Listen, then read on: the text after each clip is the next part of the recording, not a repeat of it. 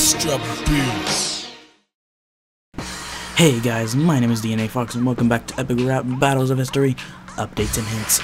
Today we're going to have yet another short episode because we only have really one thing to talk about. So, without further ado, let's get started.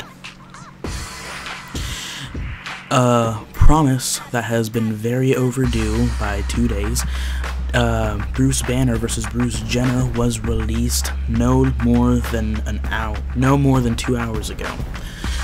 Personally, I did used to think that Bruce Jenner won, but now I think Bruce Banner won, just personally, and I love the visual effects on this.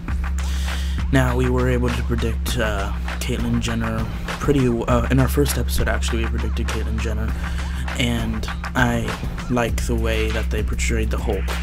The Hulk was really nice. I expected it to be a bit more CGI, but it was actually pretty good, the way they did it in real life. So yeah, that's pretty much all that I have. That's all that I got for today. But yeah, this is DNA Fox signing out. Bye-bye.